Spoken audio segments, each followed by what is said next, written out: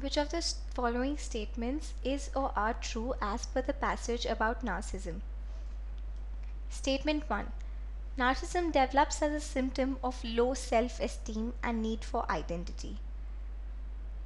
Let us look at the last two lines of the second paragraph.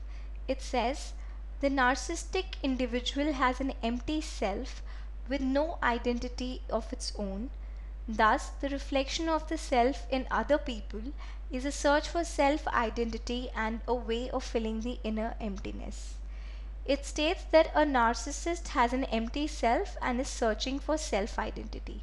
So statement 1 is definitely true. Statement 2.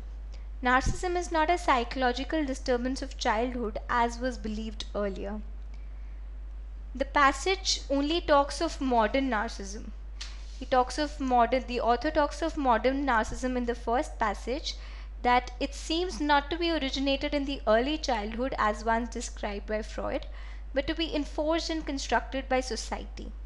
Now, this fact about modern narcissism cannot be said about narcissism in general, so statement 2 is not true. Statement 3. The emergence of postmodern society has led to a shift in the age group at which symptoms of narcissism are first observed in an individual. Now, this statement is incorrect because the passage does not talk of a shift in the age group of any kind.